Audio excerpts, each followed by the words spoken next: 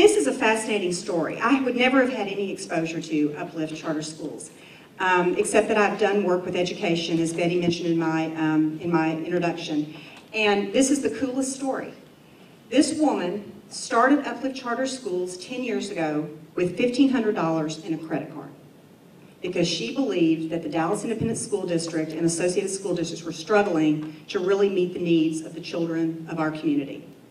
So she started this school district. It's now 12 schools, 12 campuses, ranked number 9 by Business Week on all schools in the nation for their ability to have seniors that will graduate and be able to go on to college.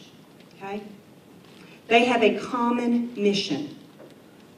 They have a common goal to provide quality education to children that need it and want it, right?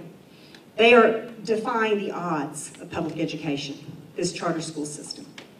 And if you want to read more about Uplift, I would encourage you to do so. It's a standing room only line of people that want to go and work there, because they have fostered such an incredible unity around providing education, truly being an educator to children, as opposed to being a school that, oh, by the way, we teach sometimes, right? Interesting, interesting story. Very aligned.